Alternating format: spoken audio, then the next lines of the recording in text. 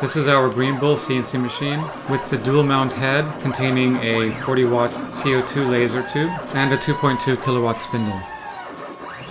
Here we are cutting some basswood. The flare-ups are noticeable, but the air assist extinguishes them very quickly. The flare-ups don't noticeably mar the wood or provide any more darkening to the wood.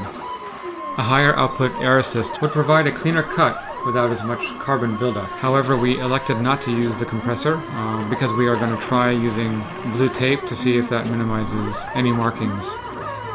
The air assist blows the smoke throughout the room quite dramatically. The feed rate during this process was 90 inches per minute, and we were close to the maximum intensity.